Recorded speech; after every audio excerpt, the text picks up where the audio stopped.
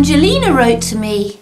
Trudy, all my fellow A-listers and somebody called Nick Cage are showing the world what wonderful people they are by adopting causes. I'm a wonderful person and I can't get enough attention, so what cause should I pretend to care about? Well, Angelina, you've got a point.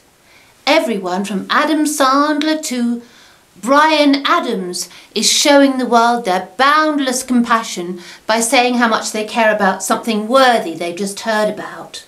Virtue signalling, they call it. It doesn't really matter which cause you get yourself involved with. Never forget it's all about you in the end. Try starting off by doing something undignified on a fundraising telethon. Then work your way up to becoming a global ambassador for one of the big charity outfits. That could lead to you presenting a TV advert explaining how just £3 a month would solve all the world's problems. That's right, more TV exposure!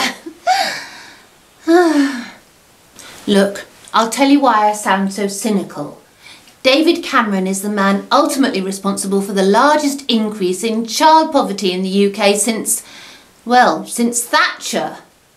Yet his loving wife, Samantha, is an ambassador for Save the Children. Well, they say truth is stranger than fiction. And talking of Dan Brown, see you next Tuesday. And remember, keep it light.